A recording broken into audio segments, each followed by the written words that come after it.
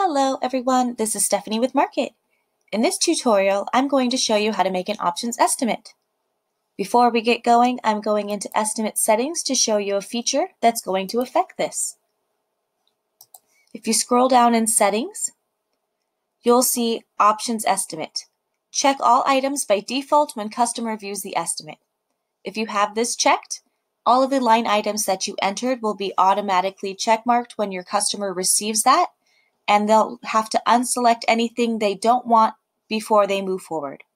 If you make a change here, just make sure you save before you begin.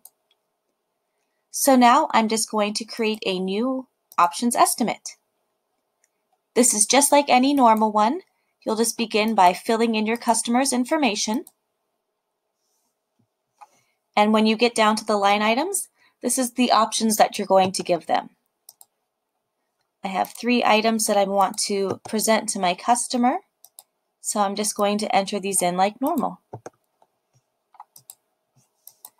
Once I have everything checked, I'm going to preview it before I send it off.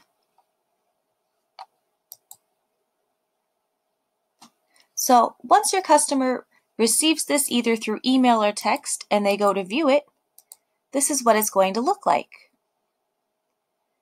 If you scroll down, you can see everything is checked.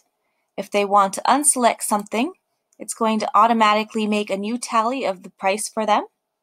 And when they're ready, they'll just accept to move forward. So it's very easy to do, and I hope this helps you set up your first one. Thank you so much for watching. Have a great day.